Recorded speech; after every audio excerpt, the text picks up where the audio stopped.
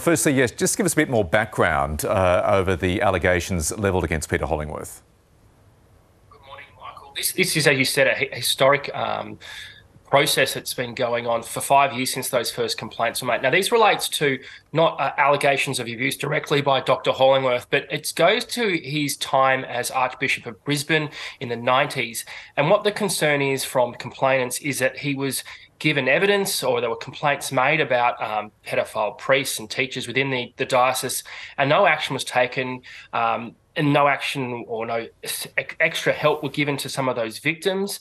There was a case that was sort of well documented in the Royal Commission, where there was a letter came forward that then Archbishop Hollingworth knew that there was a pedophile priest, John Elliott, who'd actually confessed to abusing 2 boys, but the Archbishop let him keep working to the end of his retirement, despite that confession. That was well detailed by the Royal Commission. But if you cast your mind back 20 years, these allegations came out then when Dr. Hollingworth was the Governor-General, and in part it led to his resignation in 2003. So what we've had 5 years ago is a series of victim survivors of abuse, people who are concerned about this, making complaints to the Anglican Church Archdiocese in Melbourne, where Dr. Hollingworth is, and he still holds holy orders. He's a bishop here.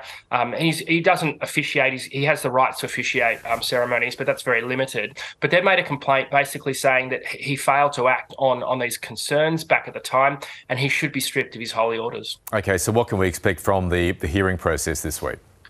Well, this is a really big question, Michael. It's likely to be a closed hearing. Now, this tribunal, it's a group called Kiora, and it's an independent body separate of the church that hears these complaints on behalf of the church. It's sort of an arm's length process. Now, most of their inquiries into other priests, other issues in the Anglican Church happen very quickly. They wrapped up in sort of 12 to 18 months. This has been going on 5 years. There's been multiple attempts to have this hearing with Dr. Hollingworth, and they've been cancelled at the last minute. So some of the victim survivors are very sceptical that this will even happen this week. They're hoping it will. We understand it should happen. It will kick off this morning.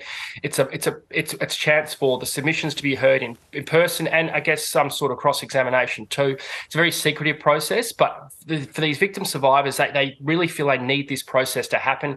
It's part of their healing, if you like, part of their dealing with the trauma. They're still ongoing. One of the women who is a victim survivor, she was 14 in the 1950s when she was groomed by a priest, and she's still searching for what she says justice. Her trauma, she says, was exacerbated in 2002 when Dr. Hollingworth, in an Australian Story, essentially said that almost basically blamed her for that abuse in the 1950s, said it was the other way around, it wasn't rape.